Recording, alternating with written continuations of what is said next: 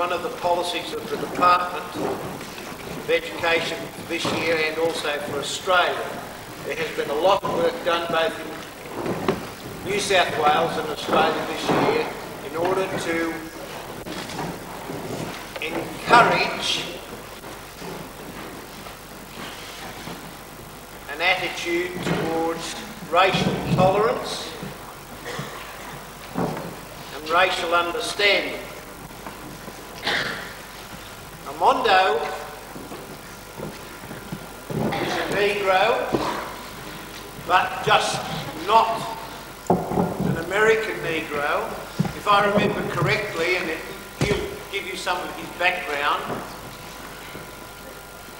he is born in Germany with an African Negro father and a Spanish mother.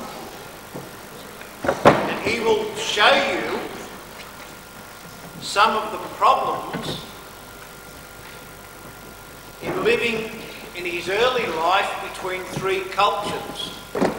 That is, an American Negro culture that we have understood from time to time, a German culture, and then being able to converse with his mother and adopt a Spanish culture. And so he's in a very, very privileged position, I suppose, in some regard, although you may disagree when you hear of some of his experiences, to understand what it is like to be of a different race to the main group of people among whom you're living.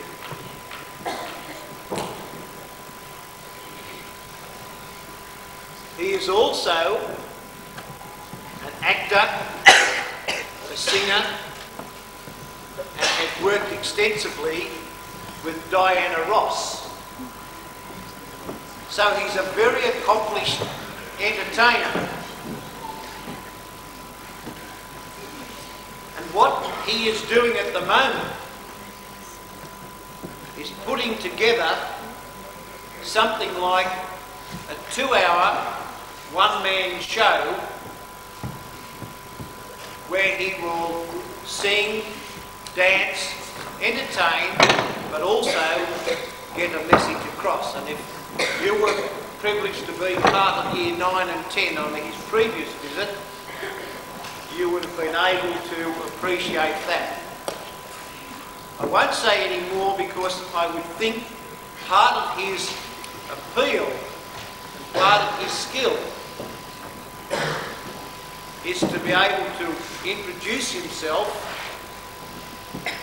and to give you a very clear and quick understanding of some of the cross-cultures that move in his life.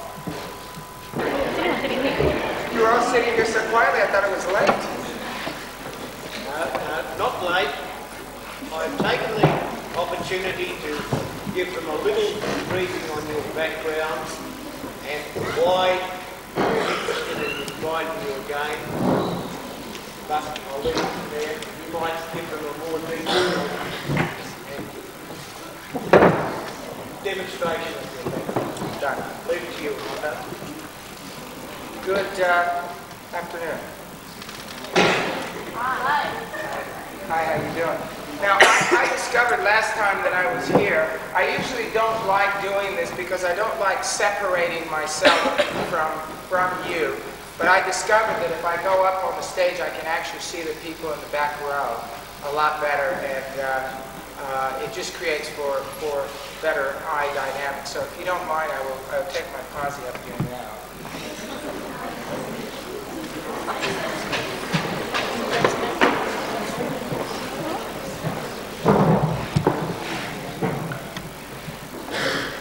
My name is Armondo Hurley. We have all met at one point or another, I'm sure. If you listen to the radio, if you watch television, if you see ads on the side of highways, then perhaps you've heard something like, kill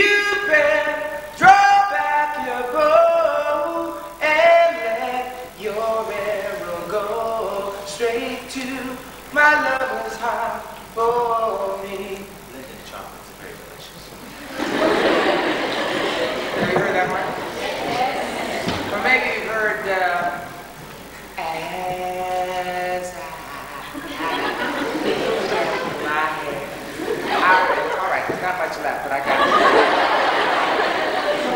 Don't you just worry about it. What's up there is staying there for another week. Or maybe I convinced your parents to use one of the phone carriers, like Optus. At the end of the Optus ad, I go, oh yeah, Optus. And every here and there, they give me these really heavy jobs to do, you know, like they asked me to disguise my voice so that I don't sound exactly the same every time you hear me. So I would do things like, I did a Shiba cat food commercial. And what I had to do was I had to go, lean on me when you feel down, I'll be the one, somebody to lean on. And what happened was there was supposed to be a lady to show up who was going to do the voiceover, because there's a lady in the ad, right? And she was late. So they said, do me a favor, just put a sketch on it. Would you? And I go, great. So I sang the lean on. She began But I thought it was very funny. So I went home, right? And about a week or two later, suddenly I hear in the background, lean on me. I said, oh, my new commercial's on. I go running to the room and I check it out. And I'm watching with my friends and they say, gee, it sounds really great. And I say, yeah, it sounds great. And all of a sudden at the very end of it, you hear this, she began. It sounds delicious. That's my voice. I thought they were going to fix that. And I called the guy up and I said, hello, listen, I just saw the ad. He goes, I know, isn't it great? Incidentally, we're sending you the money for the voiceover. And I said, don't tell anybody that's me. What's your name? Hello, Shiba cat food. I've been serving Shiba cat food for 5 years. No, this is not going to work out. So anyway, that's basically my introduction to you. I was also in a stage play called Hair that was in, be nice now, it's still there. That was in Sydney, we went all over Australia actually, and I played a guy named Hud Johnson. Now Hud Johnson has a big afro about this size, and he's tough. And he walked right up to the edge of the stage and he'd say, who you staring at, Whitey? And at the very beginning, there's music and everyone goes, oh, God, he's really nice and he's really cool. I like his music. And he says, who are you staring at, Whitey? And everybody goes, and they go right into it. He goes, 'cause I'm a color spade, a nigger, a black nigger, a jungle bunny, jigger, boo-boo, pickaninny, mow-mow. Uncle Tom and your mama, little black Sambo, cotton picking, swamp, getty, jump, man, shoe shine, elevator, operator, table cleaner, I would just, you know. And at the very end of it, I'd say, so you say, black. And the light would go back. And then the next person to come up was Claude. Now Claude was like this airhead, this acid casualty from the 60s, you know. And the lights would come up and he'd go, hello. My name's Claude.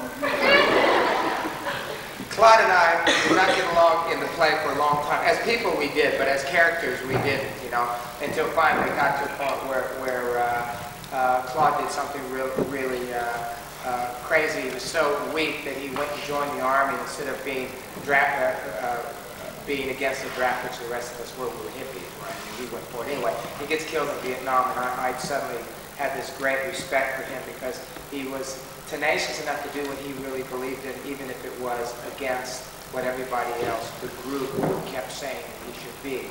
And there's a lesson that I learned there that I carry through my life and other things that I do. So that's my hair thing.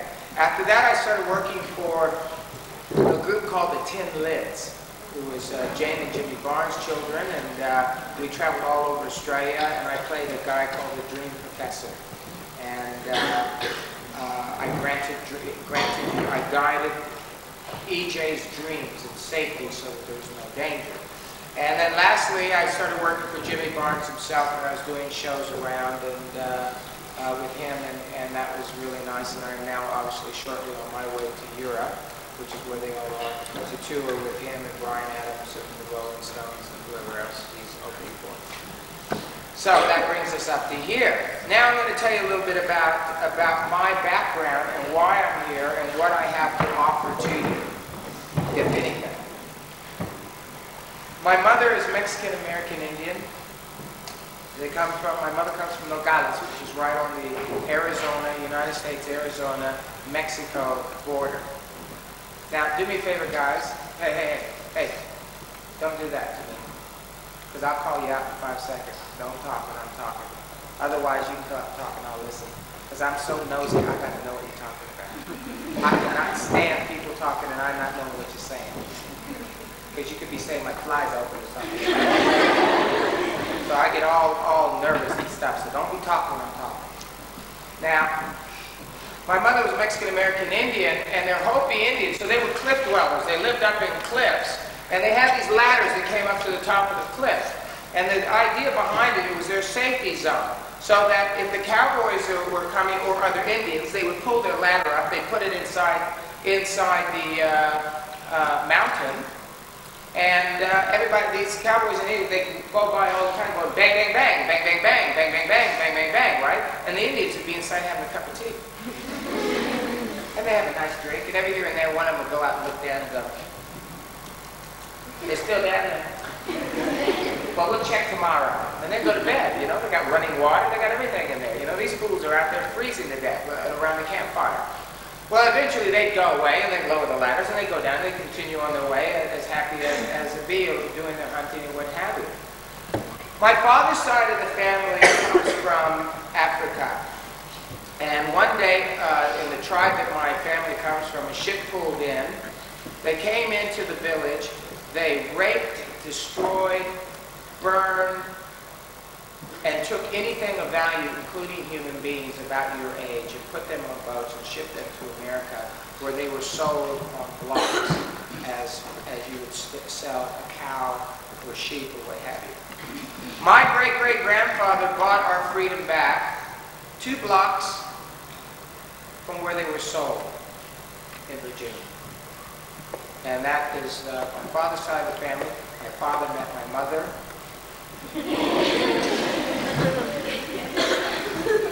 Got that one, didn't you? So, I was going to lovely schools. I had a really good life. My mother wanted me to always go to Catholic boarding schools, and so I went to these lovely Catholic schools, and they were very nice. But my father, who was Baptist, insisted that at least once a month I go to a Baptist church just so I can have a cultural exchange. So my dad took me down. This is my first experience at a Baptist church. And I went down there, and it was like, check it out, ladies.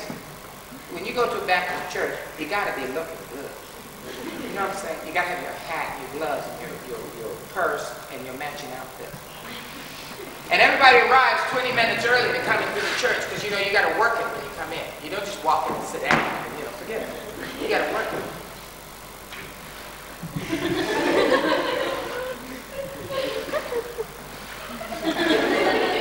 Now, if the whole congregation is doing that, you know it's going to take a long time to get there, don't it?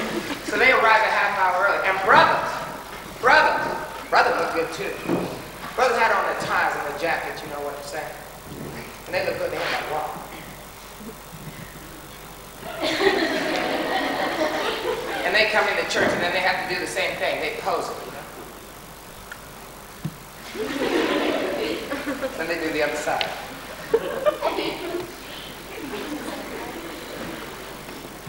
Well, when you got 40 guys coming in, that takes a while too. So everybody arrives early to get into the church. Finally, they all get into the church. I'm there with my auntie. My auntie's a very, very big woman. And she's sitting next to me. She keeps patting me on the legs. Hey. And I'm going, how are you, baby? I'm like, yeah, everything's fine. So suddenly, the choir comes out. 3 rows. And they're sitting there going,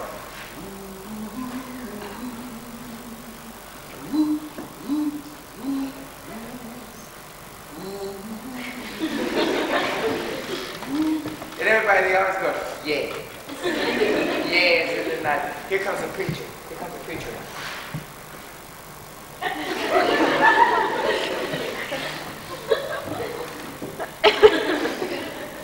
My brothers, my sisters. My brothers and my sisters. My sisters and my brothers. And someone said, yes!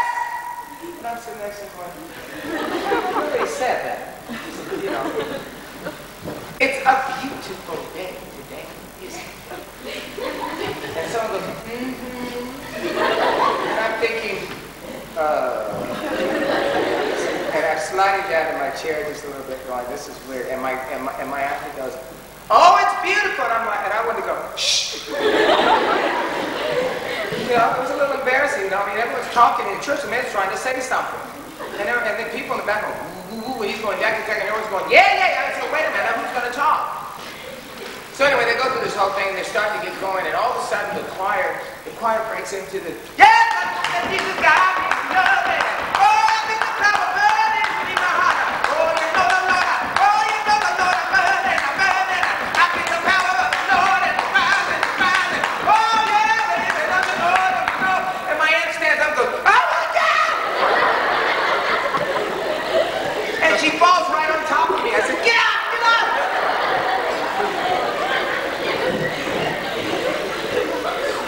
And I kept trying to keep from laughing. It was the most hysterical thing I've ever seen. And I'm sitting there trying to be cool, you know?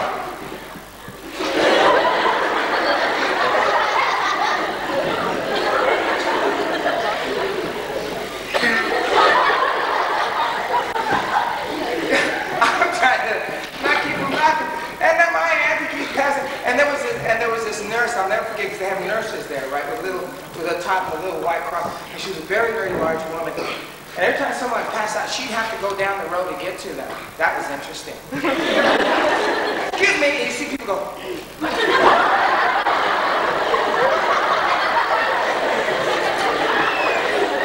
And you knew she had to come back.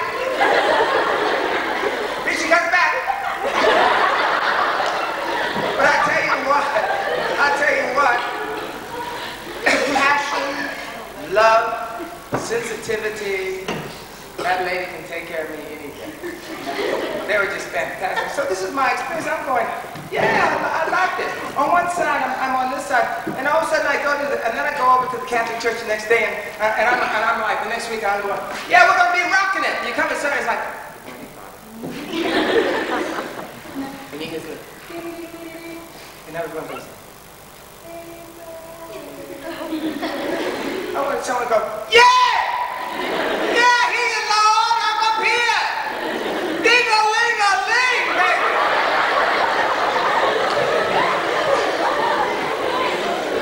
But we don't get that anyway.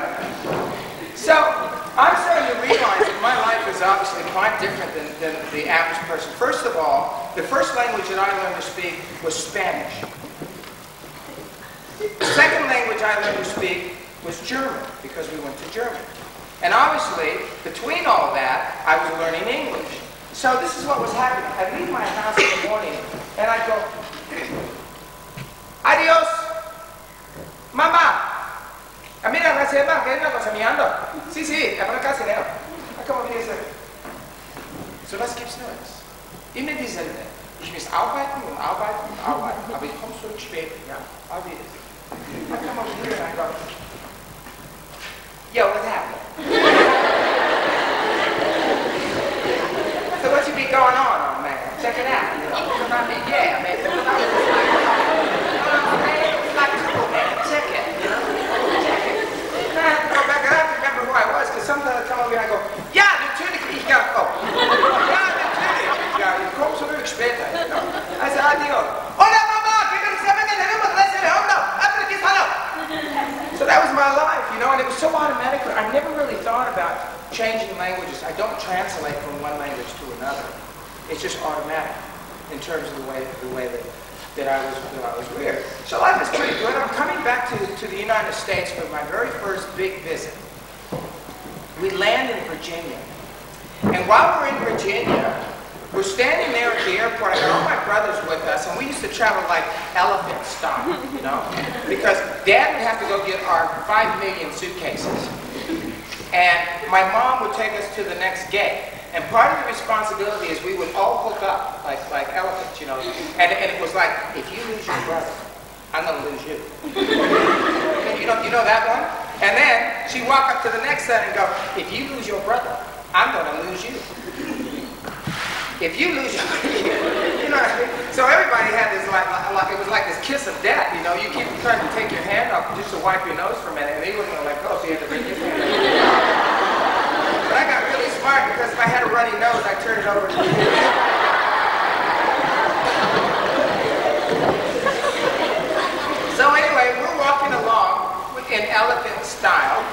And we get to the next gate, and we stand there. Because we're military kids, we almost kind of line up. You know, it's like dress rehearsal. It's like dressing up. It's like 2, 3, hold! Bring it in, push it up, over the side, over the side, So here we are, we're at the gate, we're just waiting, we're very relaxed. And this guy's coming up, the sergeant with his little daughter, and they walk up, and we're just kind of waiting, watching the world go by. And the little girl says, "Look, Daddy, there's a nigger." And everybody turned and looked at me. And I backed up. And I looked down. And I said, "There's a nigger on me."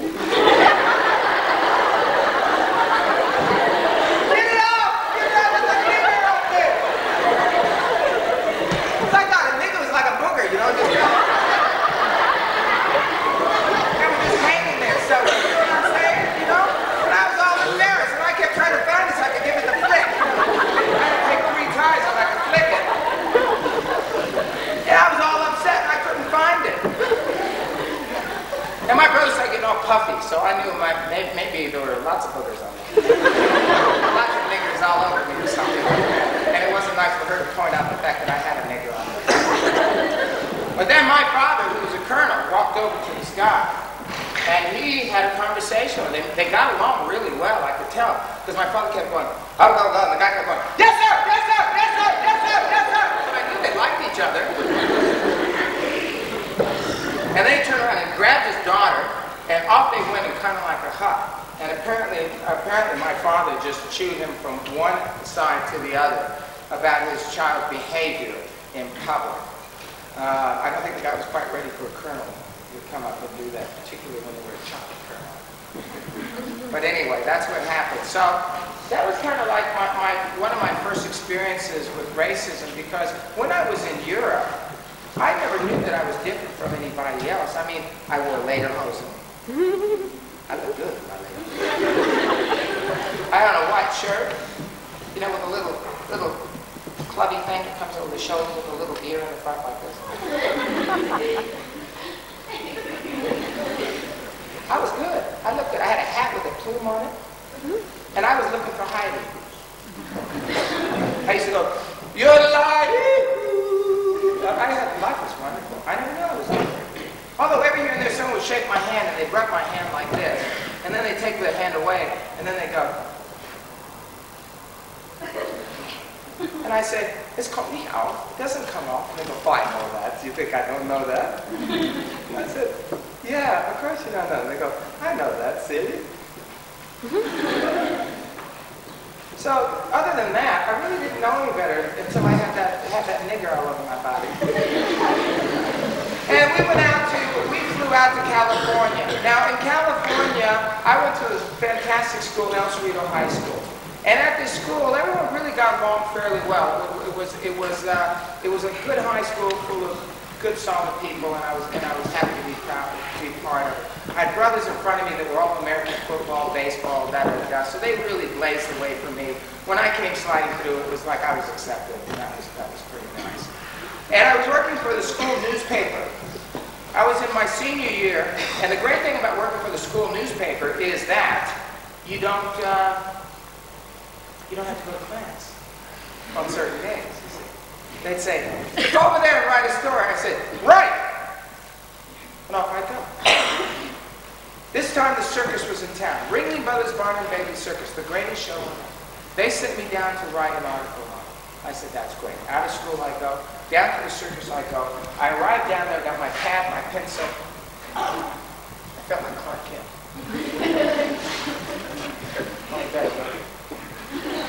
And there I was. And I sit there and I kept going there. "Hi, I'm Armando." Pardon me, I'm Amondo. "Hello, excuse me, stand over here." Okay. So I stood over here and I waited, because I obviously don't know who I am. I'm Amondo Hurley from El Cerrito High School. Forget the New York Times. Forget the Sydney Morning Herald. We're talking El Cerrito High School. So I'm leaning on this thing, and suddenly Suddenly this guy comes up and says, I want you to walk towards me as slowly as you can. Now I'm already in my cash position. And I go, okay. And I go,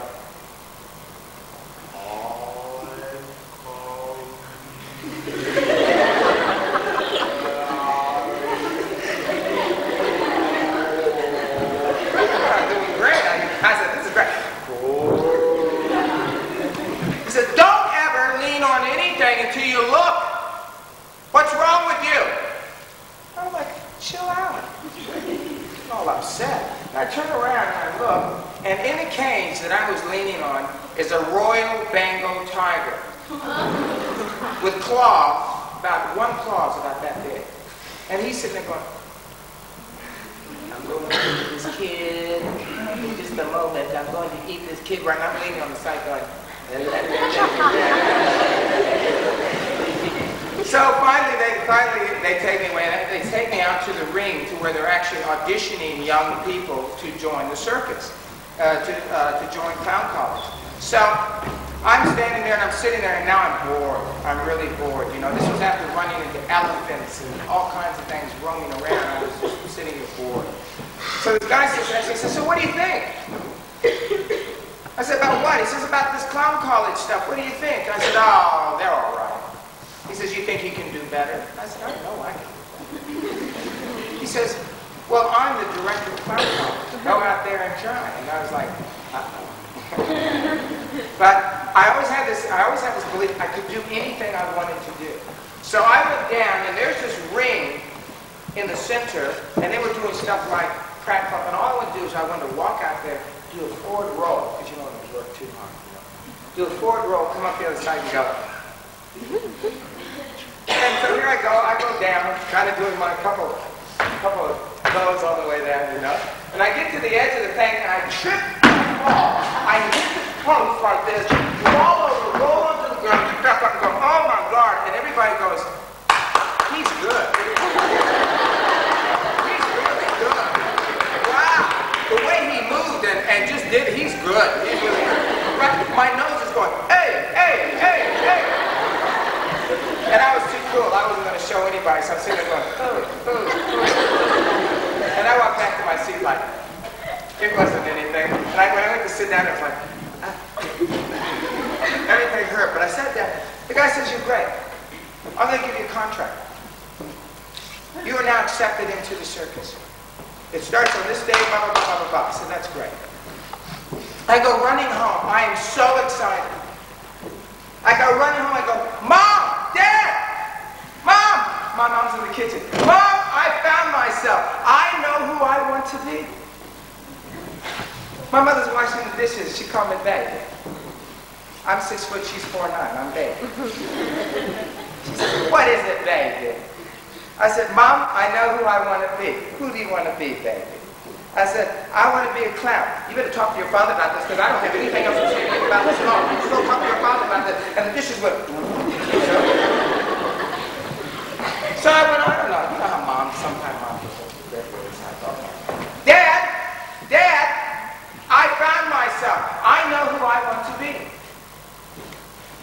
My dad, with a little glimmer in his eye, folds his newspaper down and said, tell me, son. What do you want to be? I said, Dad, I want to be a clown. And he says, I'll give you a damn clown. Get up to your room. And don't come down till you get some sense. Damn clown. I'll give you a clown. So I went up to my room. I closed the door and said, I'm going to do whatever I want to do because I'm going to do whatever I'm going to do for my life, and I'm going to do what I'm going to do. And there's a knock on the door, and it's my father, and I'm going to tell him. And he knocks on the door, and he says, and another thing. I go, yes, Dad. I'll talk to you about it later. Okay, Dad. He closes the door and says, I'll tell him how I feel about it. I ain't afraid of him. I'll tell him I'm going to do what I want to do. I ain't scared of him. My father said, what? Nothing, Dad. I was just thinking. So that was that. All right. I saved my money. I cut lawn. I babysat. I did everything I could. I sold my motorcycle. I had what I considered a stack of money. And I'm going to run away and join the circus, and that's exactly what I did. I packed my suitcase and I snuck down the stairs.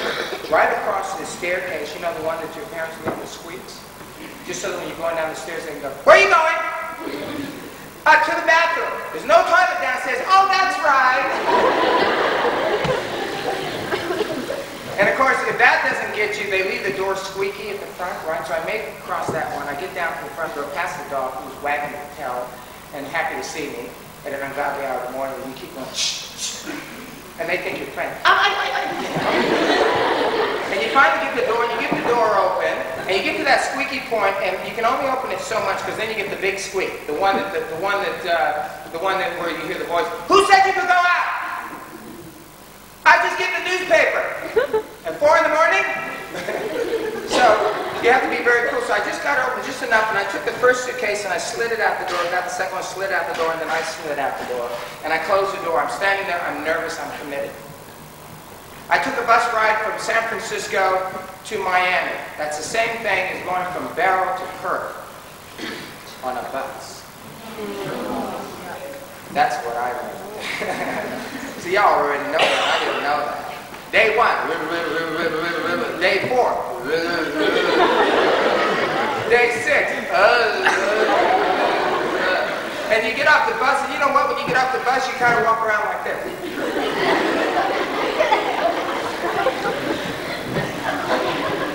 Oh, it was terrible. But I finally get down and I said, look, I better call my mom, I better call my dad, I better let them know what's happening. I call them up and I go, look, I'm down at Common College. My dad says, I know where you are. My dad is regional representative for health, education, and welfare for Western United States. Every time I took money out of my bank account, this little light would go bloop, and he'd go, oh, there he goes. Oh, he's in Texas. Oh, there he goes. Oh, there he goes. My dad knew where I was and where I was going. He said, I'm going to give you 3 months. I want you to work this out, and you are coming back home. You are going to university. You are.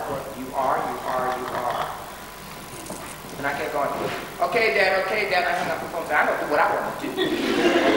Who you think you're talking to? See, I can do that when I'm off the phone. So I went, all right. So, because I speak German, as I told you before, the international language for circus is English. So a lot of people from the Iron Curtain countries couldn't speak English, so I taught them English via German. In return, they would teach me things like walking the high wall. I walked 45 feet in the air without a safety net. Because it never occurred to me that I could get hurt. Because the way I figure it, if older people get up on it and they fall down, they just splatter all over the floor. But if younger people fall off the wire, you land and you go, gee, that was high, wasn't it? So it never occurred to me that I could hurt myself or anything like that. So I'm going to have the best time.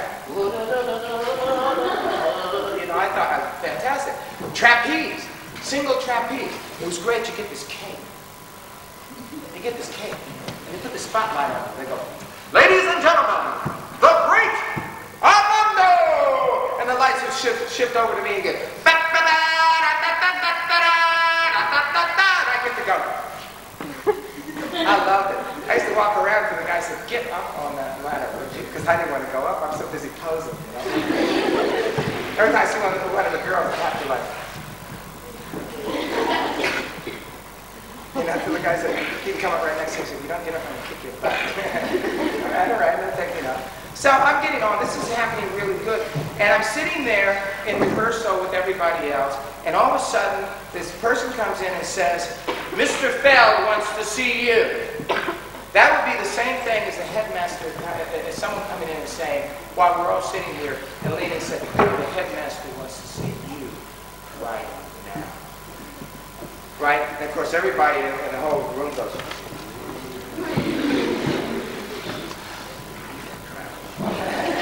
well, that's how I felt. And I was like, ooh, right? And so I kind of went, and I went down to the office, and the secretary was there, and I walked in, and she says, he's waiting for you. I mean, it made my heart run even faster. And I walk in, and there's a chair and his desk sitting there, and he has his back to me in this swivel chair, and he's on the telephone. And I sit down, and here's this big swivel chair, and he's going, yeah! Well, I don't care! If you don't like the way I do business, you're fired! Back!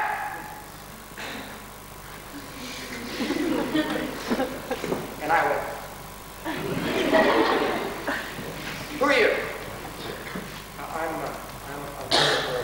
Armando Hurley. Oh yes, Armando Hurley. I understand you learned how to do the little. I said, yes, I did. He says, good. You want to utilize all that in the show this year. So I'm prepared to offer you a contract of, say, $58,000. What do you think of that? And my negotiating skills, which are really fierce and powerful, I went, yeah! So that ended the negotiation period, and we were right on to it. He says, good, well, we'll get the contract all fixed up, and this, that, and the other. And great. I walked out of the place and I went, yes! $58,000, 18 years old, and I'm making $58,000. It was burning a hole in my pocket.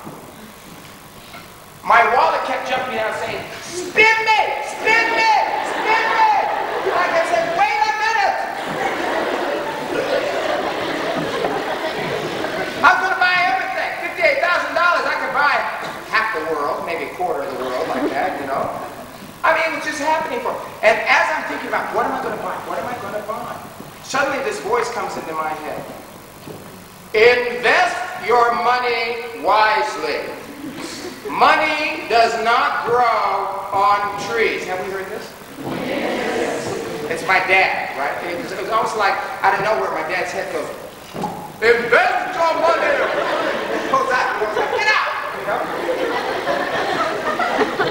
So I'm going, okay, I better do the right thing here. I better really use my brain on this one.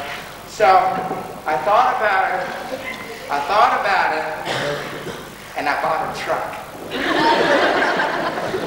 With smoke windows and the loudest stereo you ever heard. You could hear me 2 blocks away. Yo, well, my brother gonna tell you what, because the people in the house are gonna party on down, no, with the youth and the homes and the brothers out there. I gotta. Oh man, that's fantastic.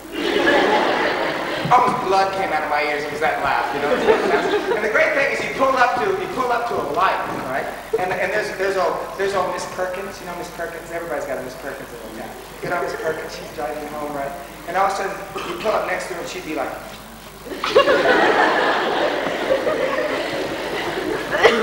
I loved it. And then everybody else had 25-foot caravans. I had a 33-foot caravan with smoke windows. And it said, A.H. Armando Hurley. And on the back of the truck it said, A.H. So if they got separated, they could find each other. Now we're down in Nashville, Tennessee now. We're off on the road. I'm starting to develop a role here. I'm starting to understand what I need to do. We're in Nashville, Tennessee. We didn't like Nashville, Tennessee. Nashville, Tennessee was a country town, you know, stuff like country music comes from this. My dog died, my shoes don't fit, and my toes are really sore. I was out of there. Forget that stuff. You know, they put a yo in or nothing, you know. So we had a Sunday show. We had 2 days off.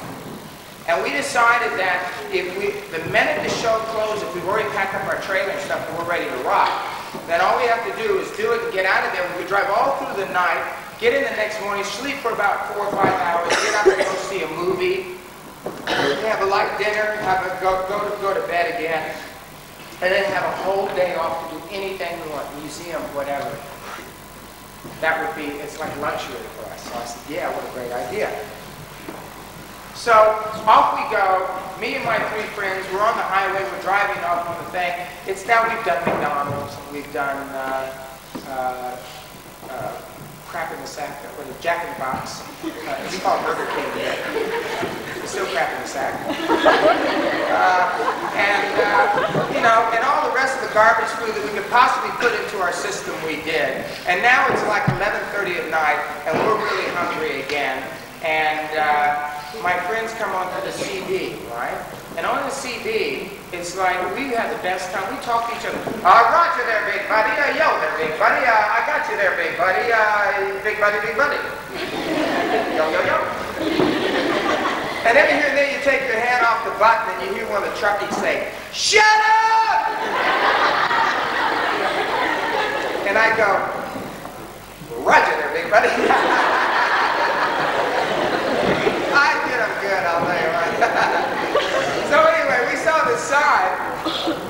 said crawfish. Crawfish.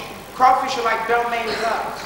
They're sitting there on this poster with strips of paper rolling down. It was yellow. They looked like butter oozing in the wind. They look good. And I said, how about that plate?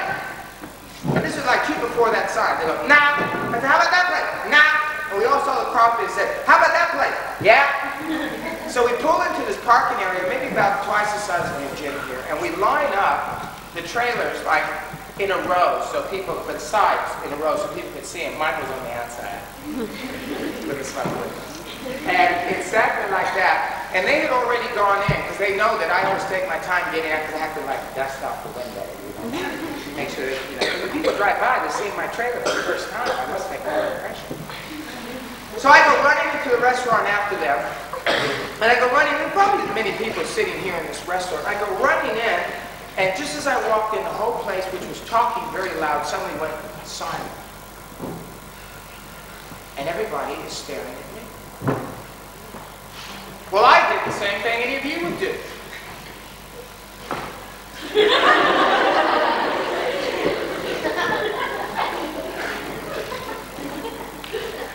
I thought they were trying to warn me there's someone behind. I was all ready, you know. Tear him up, tear him up. So, and then I realized there was no one behind me. They're still staring at me. And then I worked it out. Because I'm so damn good looking. I just had to kind of walk in the room. Hello, how are you? Hello! You know, it was all feeling pretty good for me. But the closer I got to my table, the more I realized that that's really not what's going on at all. That there's like bad vibes going on in the place. And I said, look, I'm not buying into this. I'm not buying into this stuff. I'm with my friends, we're going to eat some crawfish, we're going to be out of here. They keep the bad vibes for the next customers or take them home with them as a doggy bag, you know? So we're sitting down there, and the waitress walks up, and she walks up to my friend and says, what would you like? And he says, I'd like the crawfish. Crawfish you may have. And what would you like? Hamburger and chips. Oh, we're going to give you some extra chips. You're so good looking. And what would you like? Steak. We're going to give you some steak too, baby. And she turns to walk off, and I go, excuse me. Excuse me. And I'll never forget it. Check this out.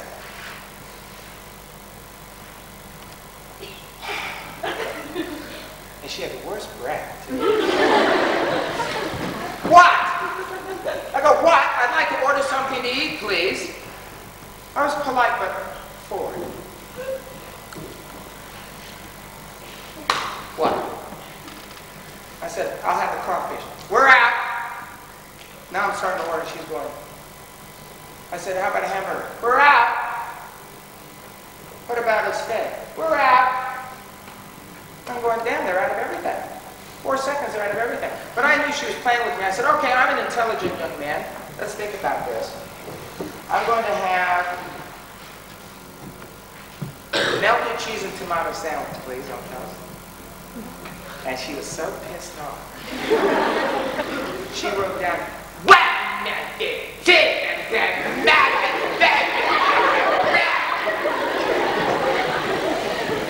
and she wrote it so hard that it cut into 4 different pages. I thought I was going to get 4 sandwiches.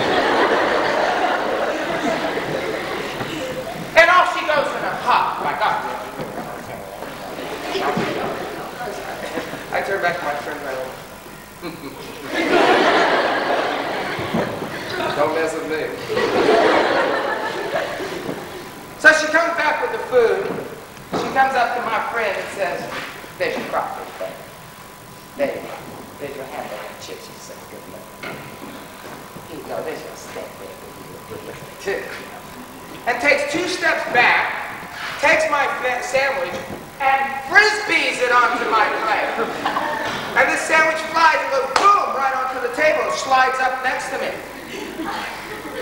Well, I'm too cool. I will not be upset. I would give her the pleasure. I was boiling, but you know. And I pull the sandwich forward, and I go to adjust the top of the sandwich, and there's a, you know what, there's a hair sticking out on the side of it. I hate that. Don't they wear hair nets back there or something? You know, I'm not supposed to have the hair in the bottom and stuff. You know, they got this hair, I'm not going to make a big thing, I'm just going to pull the hair out, throw it away, let's just eat and get done. I got to pull the thing and it wouldn't move. So I took the top of the sandwich off and looked. They'd taken a cockroach and squished it into my cheek. And then they'd taken dead flies off of a dead fly strip and they rubbed it into the sandwich. Now, I'm not going to eat any dead bug, are you?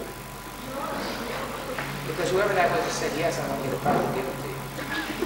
So you do it. Well, I pushed it aside.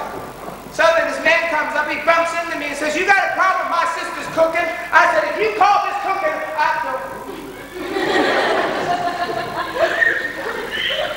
It was kind of like a refrigerator with legs. No, fridge is better looking. And I looked around and realized that most of the people who were in the restaurant had now gone. And in their place were all these not very happy-looking people who spent a lot of time with a knife in their hand cleaning their fingernails, going.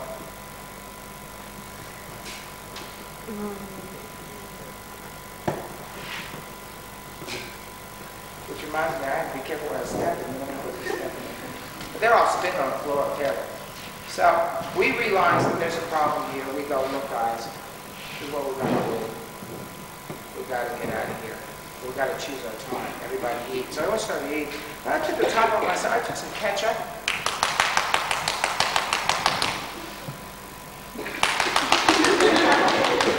Salt, pepper. Put it down.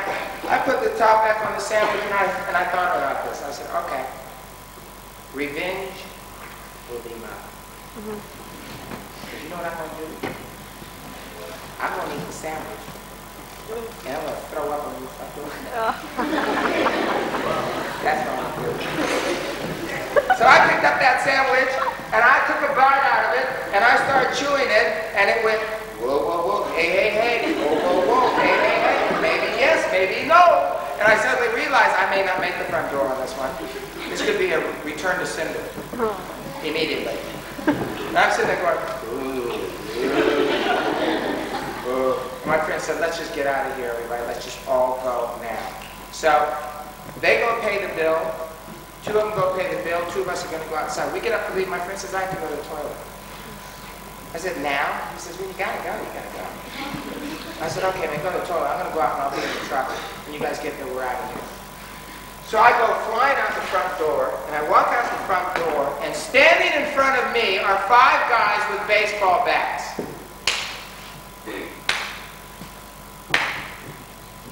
So this is a stupid little nigger who doesn't know that he doesn't eat in a white man's house. And I went, I'm going back in. And I turned to go back in, and the 2 guys grabbed me and lifted me off the ground. And the guy came up, and with all of his strength, he kicked me right between the legs. They dropped me to the ground, and I rolled over like this, and they proceeded to beat and beat and beat and beat and beat and beat and beat. And I begged, and I screamed, and I said, stop, please, stop. And they said, the little nigger is begging. For that you get fat. And they kept hitting me harder and harder. And one of the guys said, hey, stop, you're going to kill him. And the guy looked at him and said, that's the idea.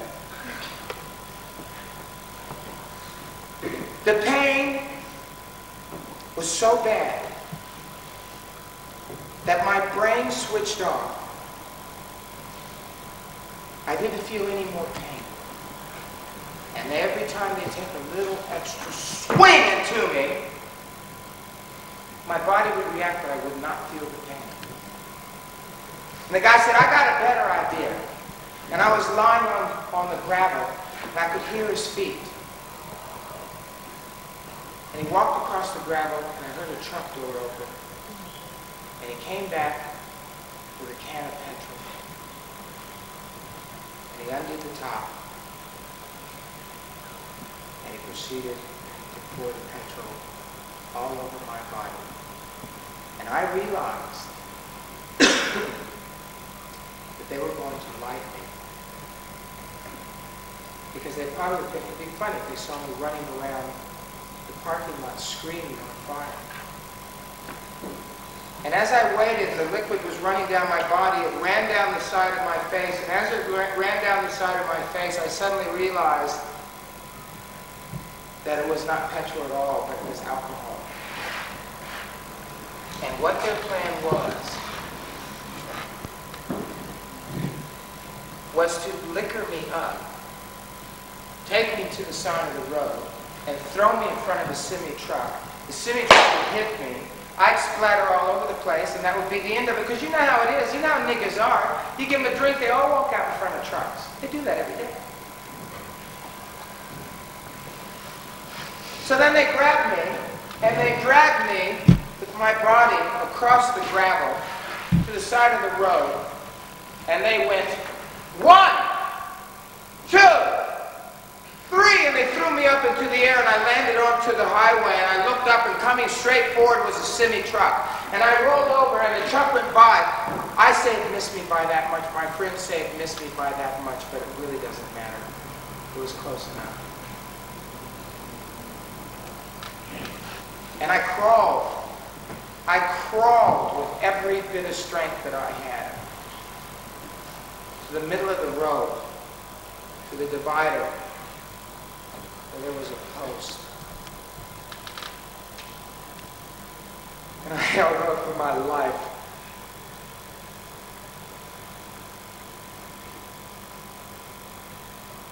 Because I'm afraid to die. We won't talk about dying.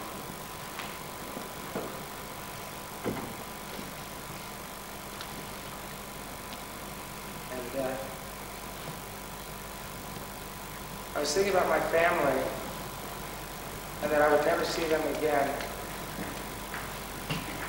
And I hear this voice from the other side. This guy says, "Oh, hurry up! Someone drag him out there. I want to get a beer."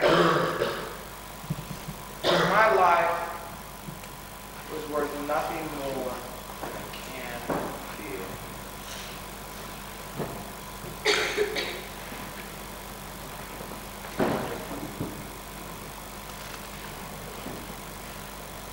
Coming down the highway is a man named Sebastian. He was in his van. And as he's coming down the road, he saw our trailers on the side. And he decided he'd pull in because he knew we'd stop for coffee. And as he pulled in, and he saw my friends being pinned down to the ground, and he just instinctively turned and looked because everyone was facing this way, and he looked across the street, and he saw me in the middle of the road, holding and shaking. And he just walked right across the street, and he picked me up off the ground, and he says, "Can you make cargo?" Now, I don't know what made me do this. But because I was teaching him English, I said, "Do you mean, can I operate the motor vehicle?" And he said, "This is not time for English lesson. Can you make cargo?" I said, "I make cargo. I make cargo." And he walked me over and set me down on the side by my truck. And at that moment, they started coming towards him, which let my friends up, who ran and also got into their truck. As Adam said, "Go for your trucks," and he ran and got into his van. The race was on. We were heading down the highway. We're doing 130 and 140 clicks down the highway with trailers swinging back and forth like this in the wind. And behind them is a ute. And they have sticks. And they have guns. And they're on the CD and they're saying, "You're going to die. All of you are going to die. You're all going to die. We're going to kill every one of you." And they're shooting their gun and they're slamming into the side of our car, and the side of our trailer. And just up there, 2K, 3K, is the state line. We can make the state line and we're all right. Involved in this is a police officer who was a friend of one of the guys who happened to be in the restaurant. They're all after us. Bullets are being shot into the trailer. We get to the other side, we just make the border with them slamming into the back of the trailers. And they did stop following us. And about 2 came on to the other side. One of my friends came on the CB and he said, hey, let's pull down. There's a rest stop here. Let's make sure everybody's okay. And then all of a sudden you heard his voice go, yeah, holy stuff. Bam, bam.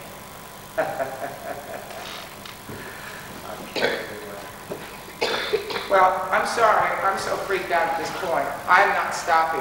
I have dual tanks on my truck. I'm going to drive until I am somewhere where people are civilized. And I drove, and I drove, and I drove, and I drove, and I held my hand, and I didn't stop for anything. I held that steering wheel so tight as I went. And the sun came up in the morning, and the truck started surging, and I looked down, and I realized that I was out of petrol. Both tanks were absolutely empty. I had no choice. I had to do something. I looked around, and just there is a petrol station in the middle of a field where I could see people coming and going in every direction. And I pulled in there, and the guy comes up to me and he says, what happened to you? With that accent. And I said, nothing. Just fill it up. And he kind of took back on it and said, ooh, that's a bit snotty, a little bit nasty. Well, you're damn right I'm angry.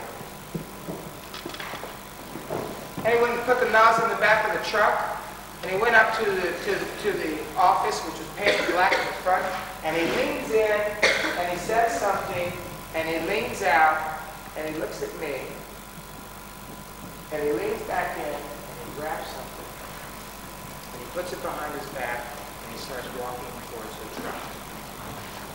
It was at that moment that I realized that he had a gun in his hand. And I can't believe that in 8 hours, in only 8 hours, now this man is going to shoot me.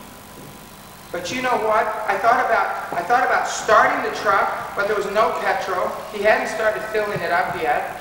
I looked around, there was nothing I could do, and all of a sudden, I had this strong pride, because you know what? I'm not going to give you the pleasure to watch me beg for my life. I had enough. If I'm going to die, I'm going to die with dignity. And I raised my head up, and I put my hands over my lap, and I closed my eyes and I lowered my head, and I waited for that bullet to come. At least I know I will die with some kind of respect.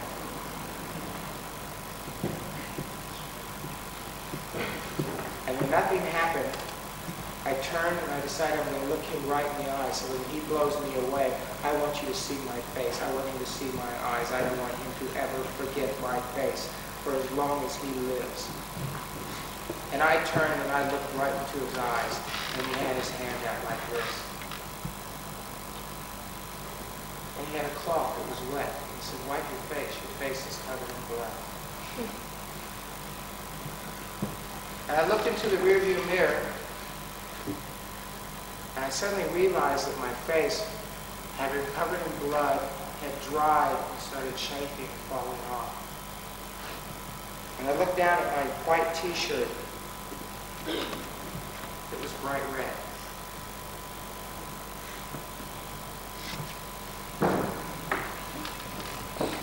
His wife came out and said, oh my God, what happened to you? Get on out, get on out. She went to open up the door, and we fought for a moment on the door. And finally she says, now get on out of there. I was a nurse in World War I. I was a nurse in World War II. I was a nurse in World War III. And I figured 2 out of 3 ain't bad. She said, now get on out of there. You're hurt. You need to go to a hospital. I said, I'm not going to a hospital. I'm not going to stop until I get to a place where I am safe. She opened the door, and I stepped out of the truck, and as I put my foot down onto the ground, blood ran down my pants leg, down onto the ground like oil from a cloth. And as I looked down to see this blood, I looked over to my left-hand side, my right-hand side, here, I'm sorry, and there were 2 ribs sticking out the side of my body that had been sticking out the entire night. It's amazing how wonderful your mind is. When you are in pain, your mind will shut that section off.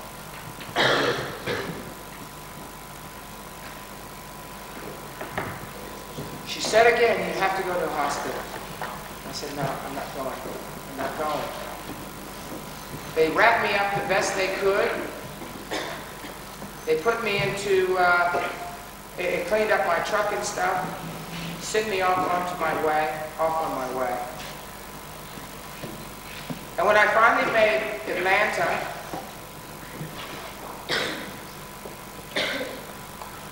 I pulled in. The circus people were waiting for me. I stepped out of the truck and I collapsed into a coma that I was in for 4 days. It is amazing if you don't want to die, you have the will to survive what your body can endure. And I waited through all the drive, through everything to get to where I was going, to step out of the truck, to pass out and go right into a coma. It could have happened any time on the highway. When I came out of the coma, apparently I was expected to die, and they had called my parents. And when I came out of the coma, my mother and my father were there.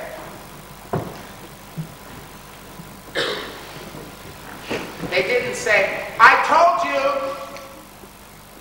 They didn't do any of that. They didn't say anything. They just said, are you all right? And I said I was fine. After another week, I got out of the hospital. My mother flew back to California, and my dad and I drove the truck and trailer across the United States, and we went fishing, and we talked, and we talked, and we talked about everything except what happened. And I waited all this time for him to say, I told you. I told you.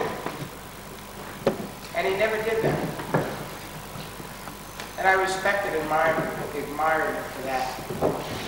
Like you can't believe. We got back to California. I sold the truck. I sold the trailer. And I went back to school.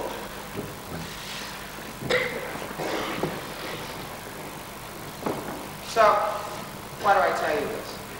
What value is this to you?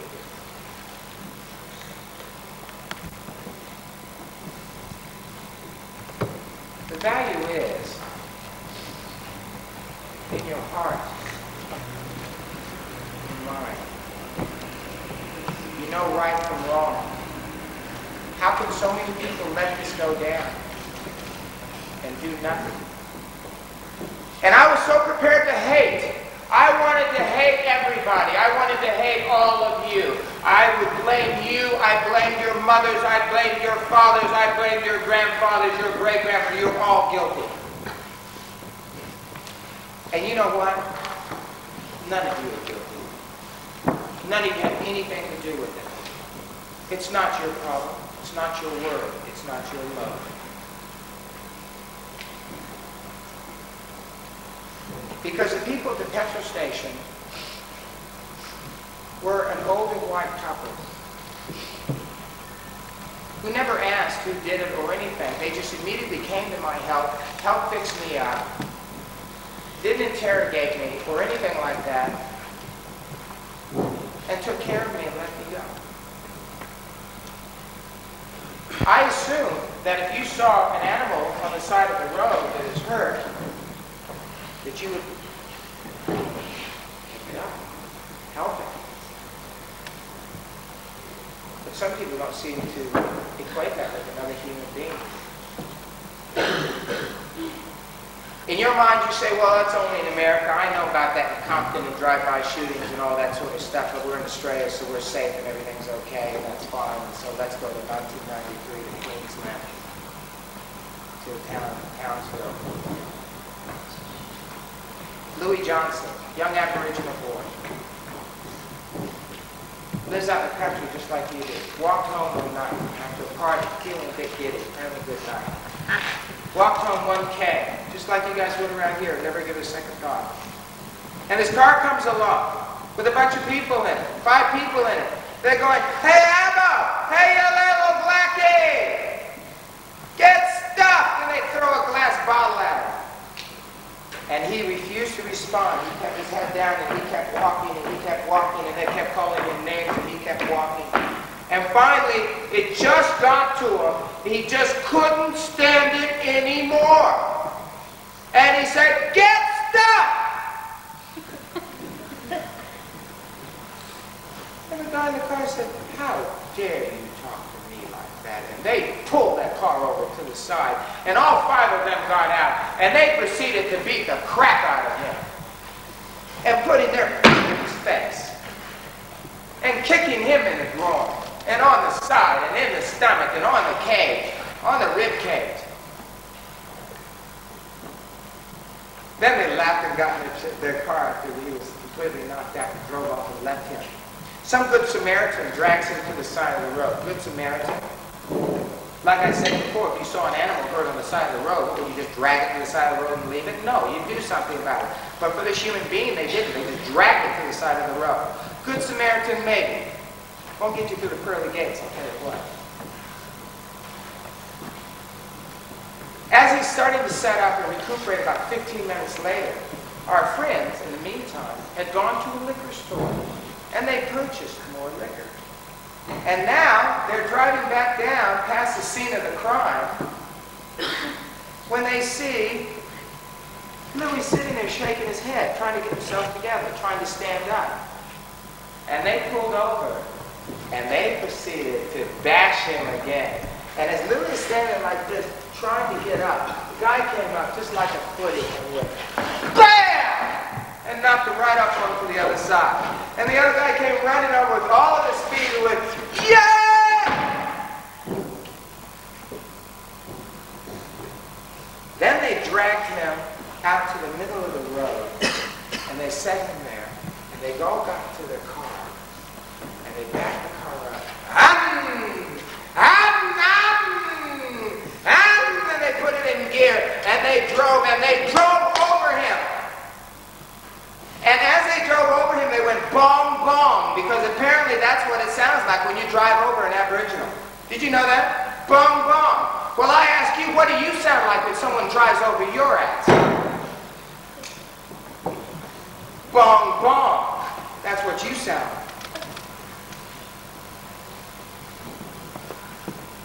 like. Could the story not end here? No. They call St. John's ambulance service. It arrives.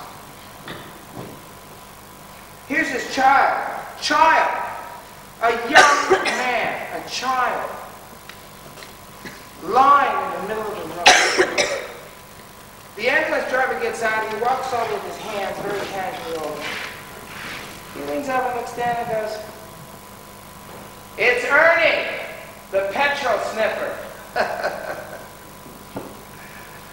"Come on, son." And they just reached down and they picked him up. He was driven over by a car. Picked him up, took him over, and put him in the ambulance. They didn't lay him out on the sheet because he'd get the sheet all dirty. They'd have to change it. So they set him in the seat, drove him to his adopted parents' house, who incidentally were a lovely white couple from somewhere in England who immigrated here to Australia, who didn't care what the child was except that it was their child. Dropped him off at home, walked him up 16, 18 stairs, laid him down on the bed, and left him. 45 minutes later, his adopted mother comes home, and she heard this moaning. And when she came upstairs, she found him, he had bloated from internal injuries. The blood had just built up inside of his body. He had bloated. And you couldn't even recognize his face. But thank God that a mother knows her own child. They called an ambulance. It came. This time they put him in the back on a stretcher. They're racing him to Townsville Medical Center. Dee-doo-dee! across on the other side of the road, and that whole dee-doo, they're racing. They're hooking him up. They've got IVs in him. They're monitoring his heart. Beep, beep, beep, dee-doo. It's all on for young and old. I always wonder what goes on inside there. Now I know what goes on inside there. They're trying to save his life. They're racing for time. Right there. Right there. It says Townsville Medical Center. Emergency entrance.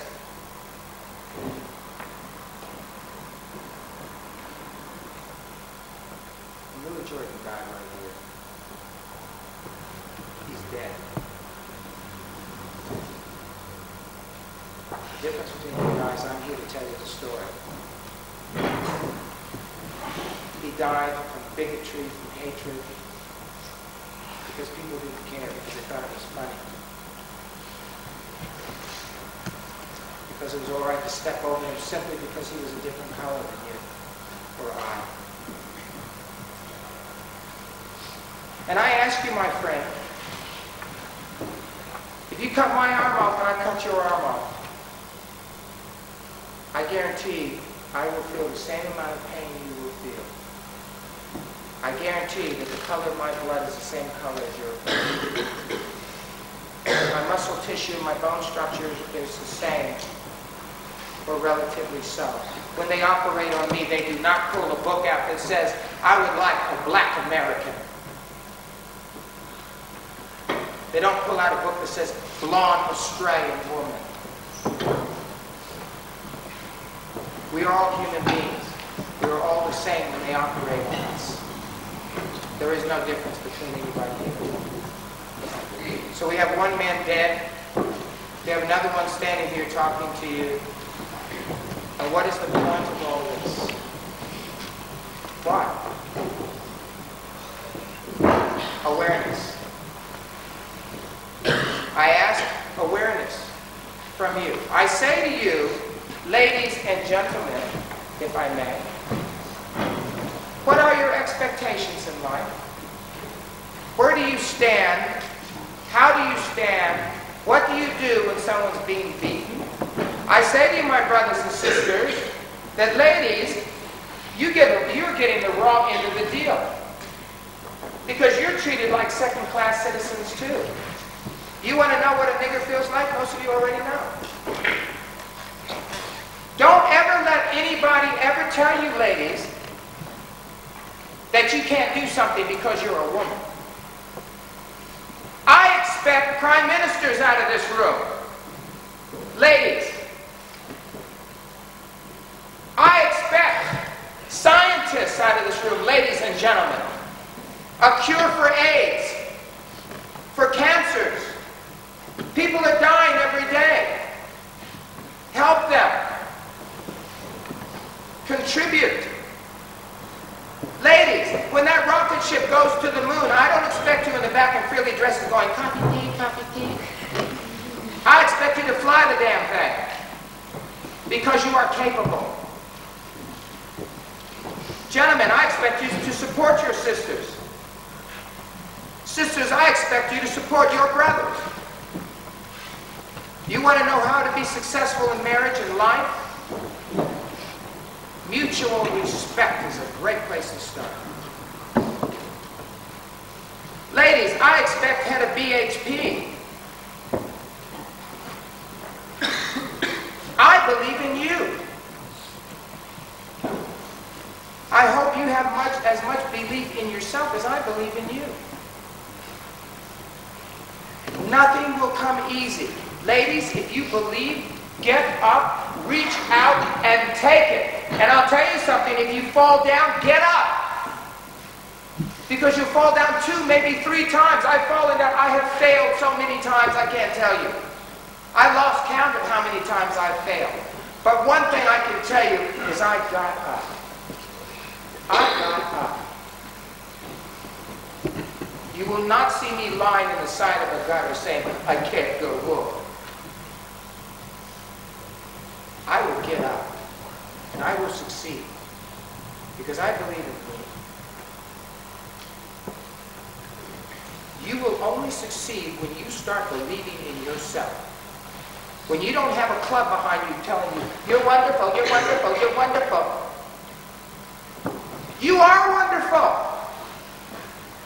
If you need to hear that, get a tape or put it on a loop and listen to it. But better than that, do something with your life. Ladies, don't settle for second best. Don't settle with being a nigger. You don't gotta be. Get up, go into the world, and kick some butt. Some serious, serious butt. Gentlemen, I extend the same thing to you. Go out there and do it. And do it as a team. Do it with respect. Reach for your goals. Believe in yourself. I can only say that over and over. Believe in yourself. Search for knowledge. Take knowledge on.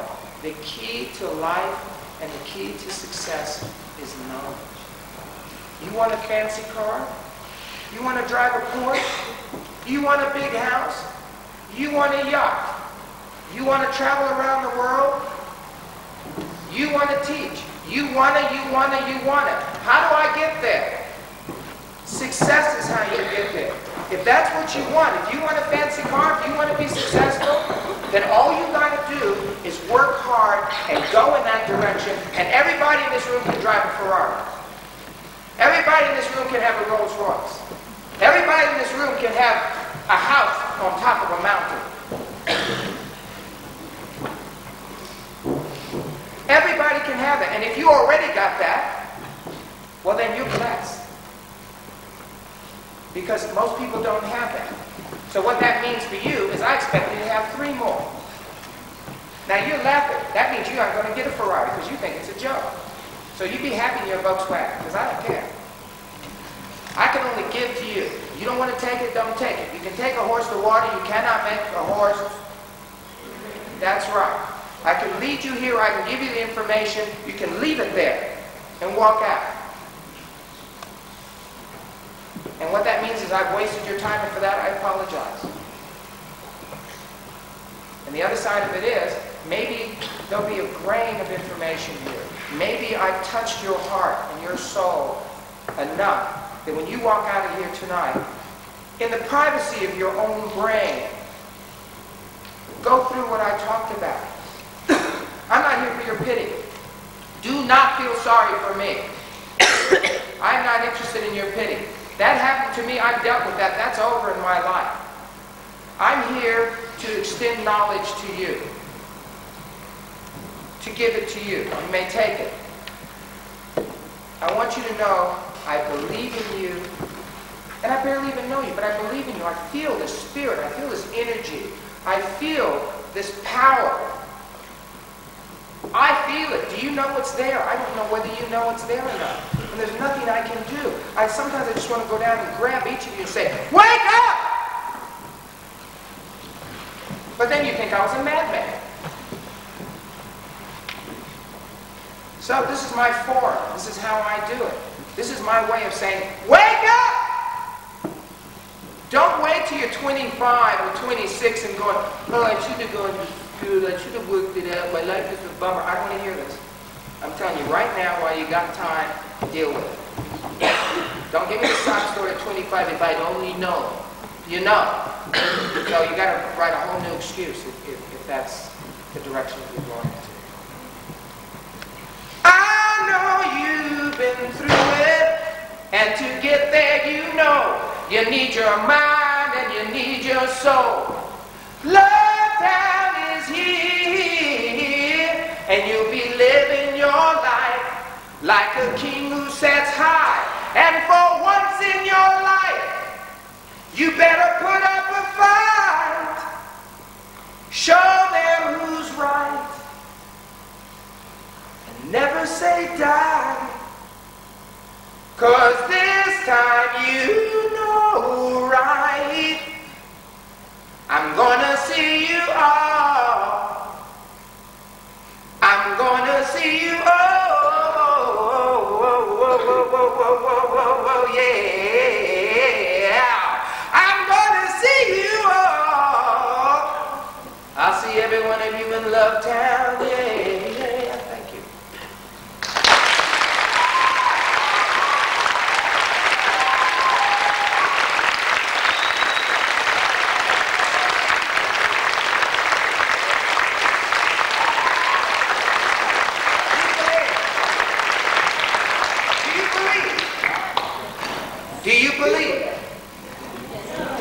believe? Yes. Do you believe? Yes. Well, convince yourself. I'm already convinced. All right, can we just try this little exercise, please? It's a little vocalizing. All right, how do you say? It's a little elbow. Oh, look at your head. Class. All right, you ready? Just answer after me.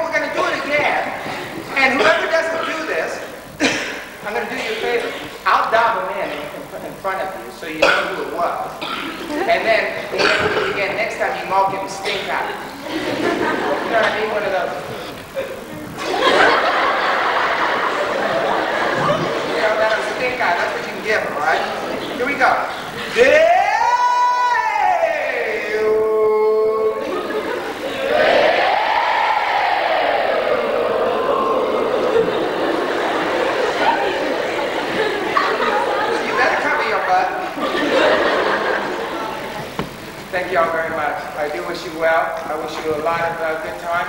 Listen, if you ever feel like dropping me a line, feel comfortable to do that. I'm also up in this area all the time. Please do me a favor. If you see me walking down the street, don't do this. and then you all look at me, and the minute I look at you, all go. Walk up and say, "Hi, Mondo. How are you? Good to see you." Schmuck. Or whatever you want to say. But don't do that. Come say hello. Feel comfortable. I'm telling you now, if you're not sure, come say hi. Come say hey. Hey, by the way, this is my friend. He didn't get to see you. This is so-and-so. Then he can walk away and go, "See, that's my friend Mondo." Yo, Mondo and I are like this. You know what I'm saying? We're so close that Mondo said drop in any time, you know? All right. My address is P.O. Box 639, King's Cross. I'm serious. I don't live there, but I got a post office box there. It's in the clean, the post office is in the clean section of King's Cross. Not where all the nasty people are. I'm in the post office in the corner, underneath the Hyatt House. So, 639, if you ever feel like it, if you ever have a thought, I do try to write back to as many people as I can, particularly if it's a personal letter about a personal situation that you've been through, in which case I will answer. If you're just sending me a thank you, may I just acknowledge you now by saying, I thank you. I thank you. So give me a line anytime you get a chance, okay?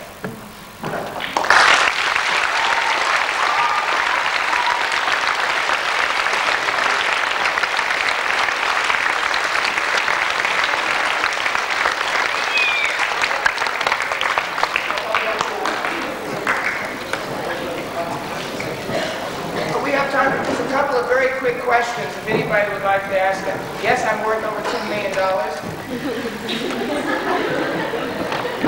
I have 6 Ferraris and 2 Lear jets. Stop it. Okay, ask me any questions you like.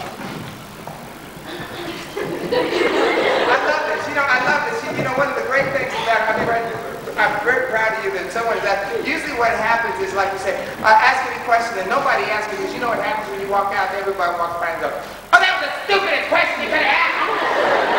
That's why we didn't ask because we knew stupid was. So feel free to ask questions. I'd never embarrass you. Yes, ma'am. How many brothers like people in your family? 4 boys. I'm 5. Boys.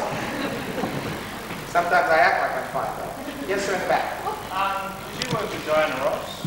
Yes, I did. Were you one of the Supremes? I was always nice speaking for my butt grew out.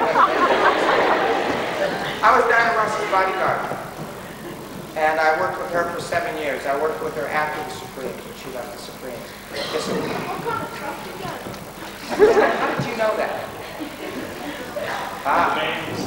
What was your question? I had a Ford Bronco. Smoke window. It said AA. Oh, okay, never mind. Anybody else? Yes. You better think of something now. If you look at his face, you see his face. I didn't have my hand up. Swear to God, I didn't have it up. One last question. Otherwise, I'll ask you a question. No more questions. Y'all too good for me. You heard everything. I passed the paper out. Let's test it. They're ready for the big test. Go ahead, sister. So why did you make the circus and decide to go back to school in the circus? Well, when I came out of Rome, I was a bit turned off by the circus and the lifestyle and all that sort of stuff, you know. And I can't figure out why, but just something happened to me 48 hours before that just got totally up. No, I shouldn't be so sarcastic. I just decided at that point that I was very thankful to be alive. I kind of thought that for a minute, I thought maybe the whole world was like that. Maybe the whole world is full of people like that. And I didn't want to experience that anymore. Yes, please. How did you know the story about your audition? It was on hard copy, and I have a video cassette of it, and I've written the Walker's father. That's how it is. Can I leave you with a little thought here? My daddy once told me, there are 2 things that I heard this out. First, I'll tell you what my grandma told me. My grandmother told me that you are born alone. I don't care how popular you become during your life, that when you die alone. And all your friends are not going to get to that casket with you going, we're coming. It ain't happening, you know what I'm saying? That's one philosophy, which means that you stand your ground and you be responsible for the ground that you walk on. The second thing that my daddy told me is my daddy said, you are a nigger. You were born a nigger, you will live as a nigger, and you will die as a nigger. And if anybody's got a problem with that, get over it. So my answer to you, or my word to you, is that you are a nigger, a dago, a wop, a wall, a slughead, an abo, and anybody else that I forgot to insult, all the white people, pancakes.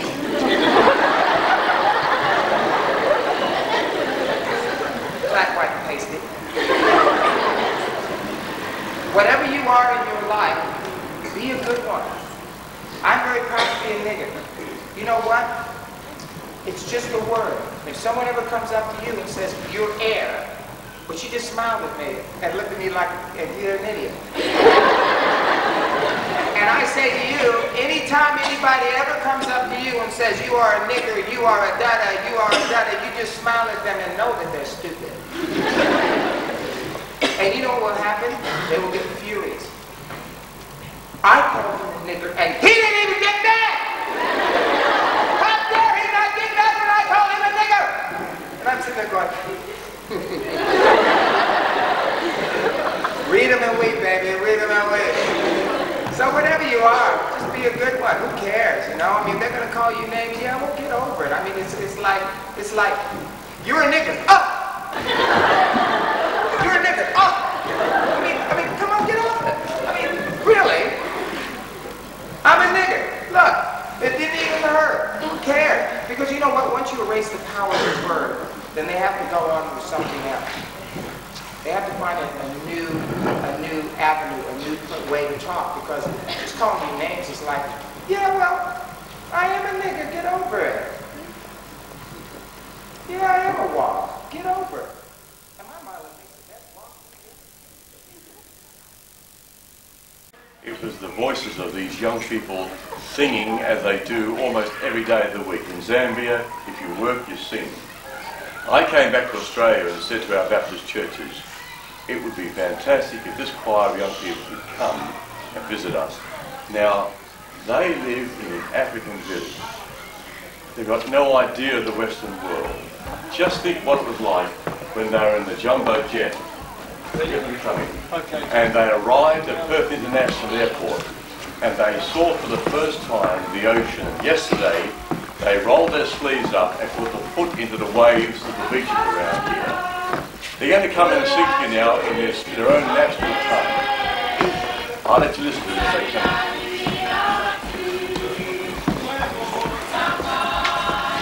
Make sure you close the door behind us, please, because it's going to wet my light. Okay? Just go across and shut the window.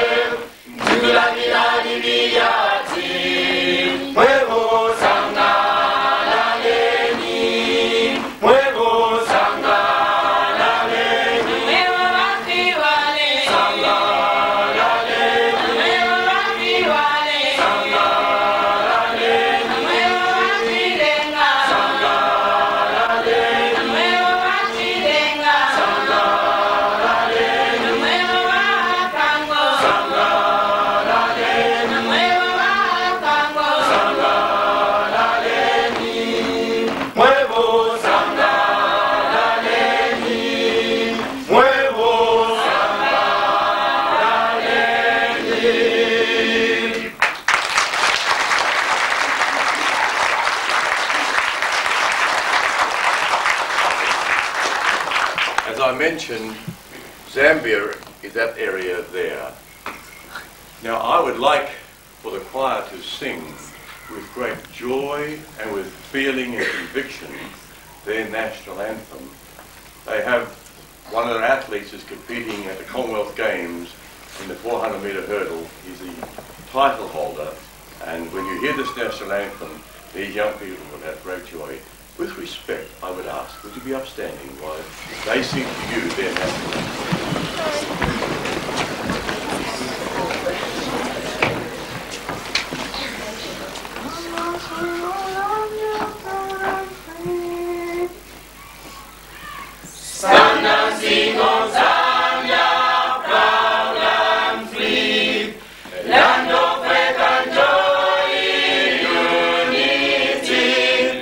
Vista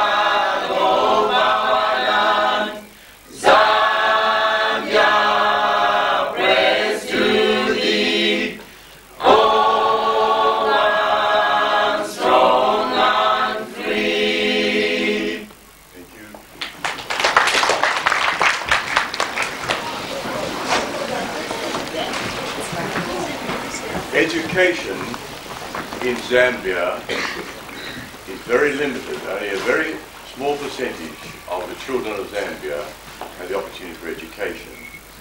For these young people, I think some have got up to as high as grade 9, but they've been up to ages of 24 or 25 before they've reached that level. At Hurley Hill, where this choir comes from, this is just half the choir from the church, the Baptist church at Hurley Hill. Things are going great over there. These are a Christian group of young people, and because missionaries, I think you've heard the fact that missionaries go out to other countries, missionaries haven't gone out there to change their culture. All they've done is to encourage them to have a faith in Jesus Christ. Crispin, would you like now to sing a song? You either explain it in Lumba or you sing it in English. You come and tell these people what you're going to do.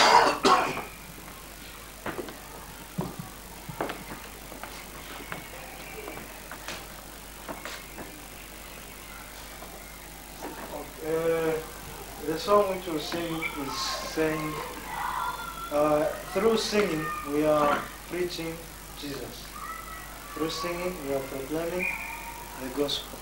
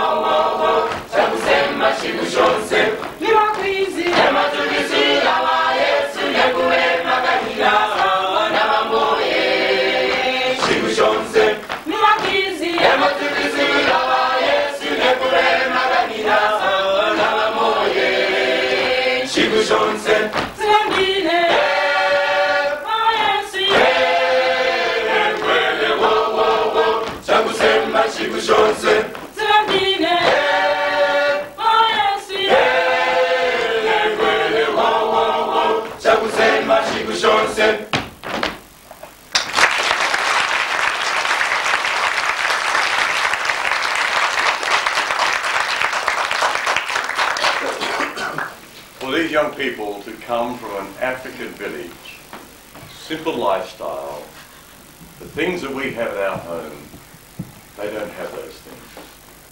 I think you can begin to see something of the reality that whatever their situation is, they're happy and giving thanks for what they've got. When they arrived at Perth International Airport, they came through customs wearing these outfits, and I said, would you like to sing a welcome song? And the authorities at the airport agreed for them. They put their bag, their clothes, they didn't have the bags of clothes. They don't have what we have, but they do look beautiful, don't they? They put their bag down, and the song that they sang at the International Airport in Perth drew hundreds of people who were up in the taverns, the restaurants, the duty-free shops, people going away overseas, they heard the magic of this song. I'll sing this one in English. And I think it's telling us they have a song that they want to celebrate together. Thank you, sister. Oh, before you start on that, let me say this. Last Friday afternoon, on the midday show, and on Darren Hinch's midday show, we had advised earlier that the choir was coming. Now, Christian choirs are not usually welcome on television. I guess that if I said to any of you, would you come to church with me next Sunday, you know what you'd expect. And you say, no dear, that's not my thing. When you see the way these young people sing and really have feeling about what they're there for, why they go to church, you'll notice the difference. Darren Hinch came up to me afterwards and said, it was a privilege to have this choir on my show. And this is what they sing.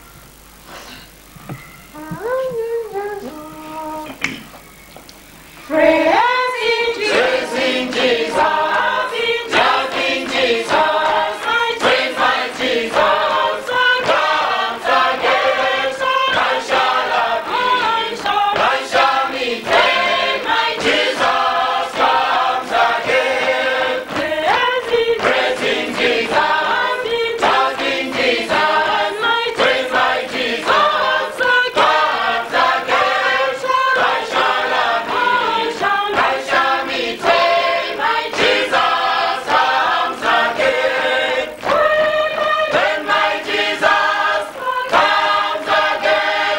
praise my Jesus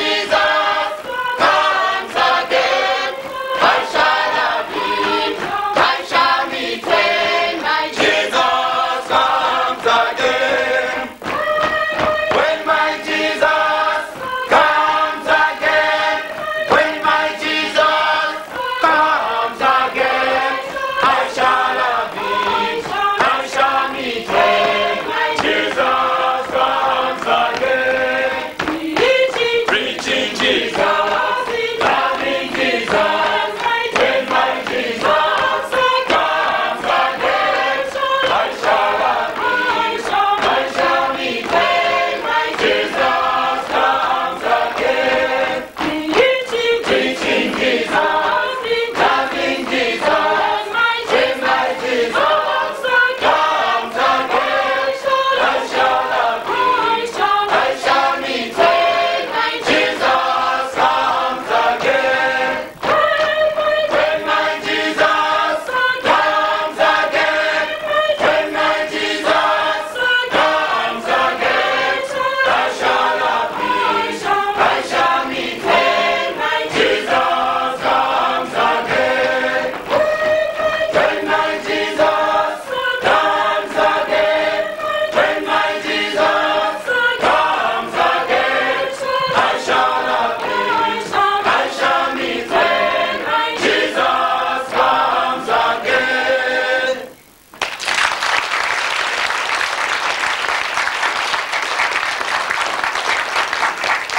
I believe whilst we're here at Barrel High School, shortly we'll be singing outside on the lawn area and in another place. So I don't know how much time we've got, but I just want to say to you, About 15 minutes. Huh? 15 minutes? another 15 minutes? Yeah, we're doing well. 10 minutes probably, 10 but minutes, all right. somewhere in there. Jackson, you better come forward, mate, eh? Please be later. I'd like to perhaps tell them about some of the food or the differences. What they have out there, what have you found? First of all, tell us about the food that you've had back in Fuwali Hill in Zambia. In Zambia, we have what we call mealie meal. It's made from maize. Here you call it corn. And grains of maize are taken to a hammer mill, where it is grinded into very fine powder. And we usually have porridge, which is not very thick, in the mornings. And in the afternoon, lunch hour, we have inshima, which is a thick porridge. And in the evening, we have this stuff with chicken, meat, or varieties of veggies. What about education, Jackson? What's the opportunity for kids who actually get to school, and what are the employment opportunities that might come? Education is a very big problem in Zambia because we don't have a free education. Parents have to pay a certain amount of money to the ministry so that a person can continue school. And some of these young men are privileged. Some have gone, some are still at school, and some have finished school, and a few of them are working.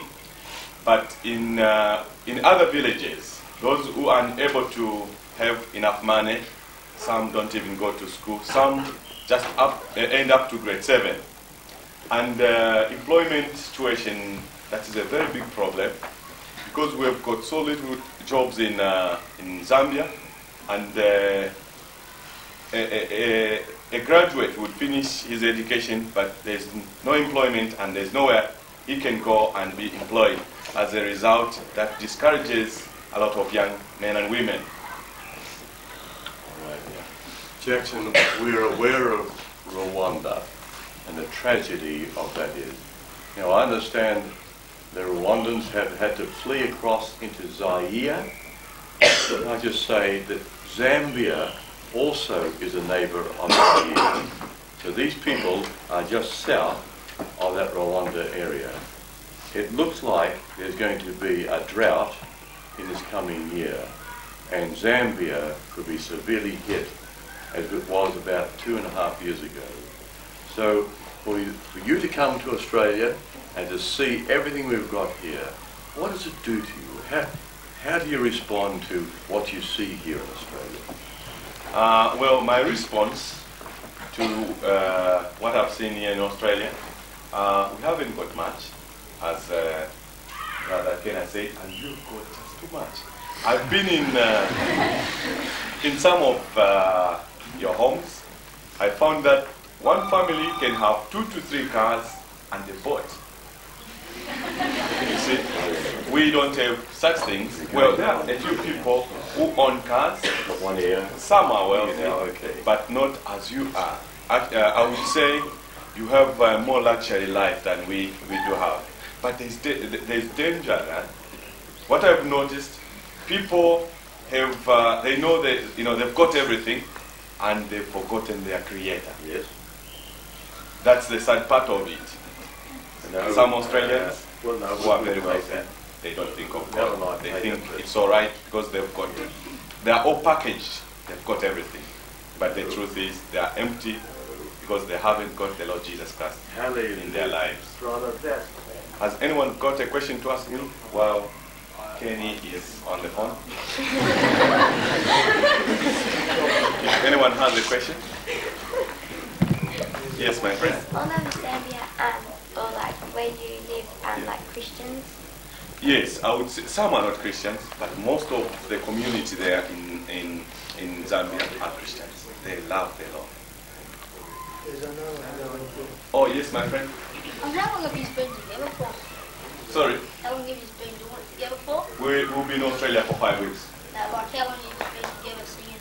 Sorry? How long have you been singing for together? Oh, I see. When we started well, I'm the founder of this choir. It started in 1975.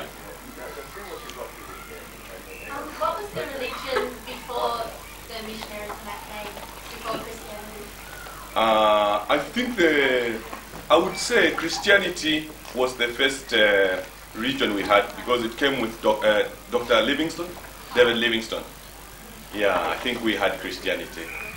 Yeah, even though some Africans didn't know about God, they worshipped other things, which was not, which was very bad because we have got only one God, and we cannot worship anything else. Yes, my dear. Do many Africans still worship the old gods? Yes, I would say in some parts of Africa, but most Zambians have known the true living God. Even though there are so many denominations, but they know there is one true God, and that's the one they worship. But before they worship spirits of their ancestors, but now it's changing because like in our association we've got church planters. They go and church planters, what I actually mean, people who start up new churches. So there is the word of God nearly everywhere in Zambia. And the president of Zambia is a Christian. Yes.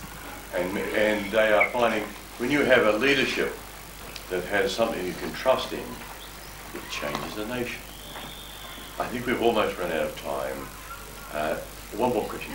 Have you been with the group since it started singing? Yes. Sometimes I work in a rural health center. Sometimes I'm very busy with the laboratory work, and I'm not usually with the group, but there are times when I'm with the group. How many years ago was it you started singing with the group? 1975. And you're still a young Singing person. is a way of life. Okay. One more question like this one? Oh, another question? Do you do a lot of dancing? Yes. A lot of our music we dance, we do drills, different ones. Yes. All right. And perhaps we'll need to perhaps go outside now and Crispin a song which has got a little bit more of the rhythm and I mean they don't rock and roll, but it's just that when they sing, they mean what they sing and their whole body wants to express what they sing. So we thank you, you've been incredible this year. And before they go, what say you show your appreciation for them?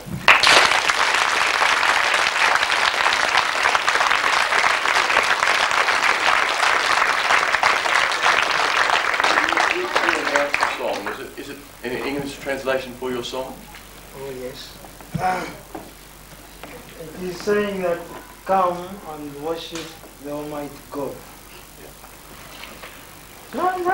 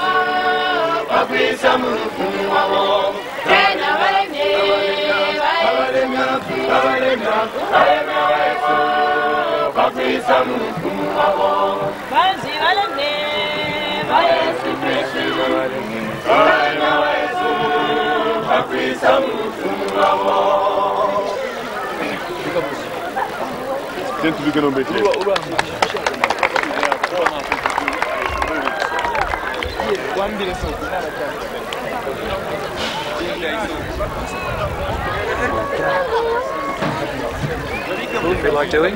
Yeah. You feel like shaking somebody's hand? Do these people make you nervous at all? Yes. They do make you nervous? Yes. They're all very curious. Yeah. They're not all that hostile. Sorry? I know. Yeah, just talking to this one. Just talking.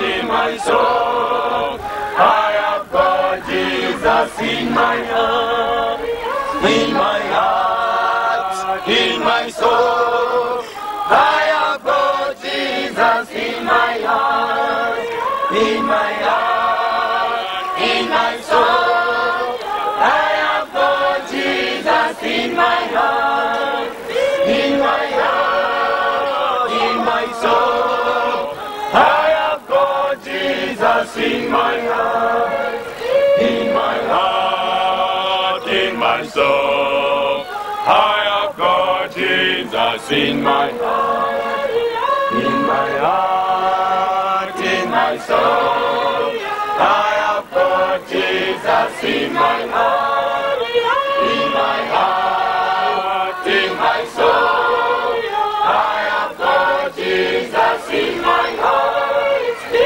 my heart.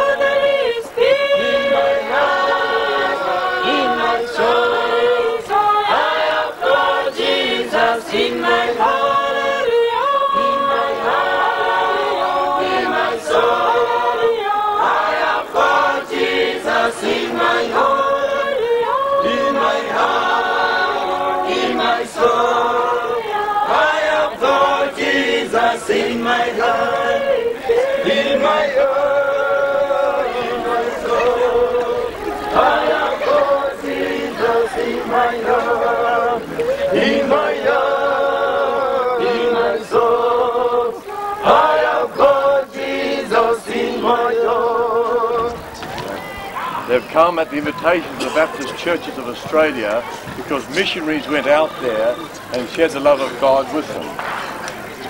Just 1 second, I'm speaking. I'll hold the line, please. So we're pleased that they want to sing one more song for you so that you'll understand. Are you singing in Lumbar or English? Lumbar. Lumbar is their national country. Now for them to come to Australia here is an incredible cultural shock. They've come from an African village, but one thing they've enjoyed about Australia is McDonald's. And yesterday, for the first time ever, they experienced the ocean and the waves. They put their foot in the water, then their knees, and their clothes on, they went under. And they loved it, so we're going to take them to a surf beach. They're going to sing one more song now, and we're going to the other side. Over to Kristen.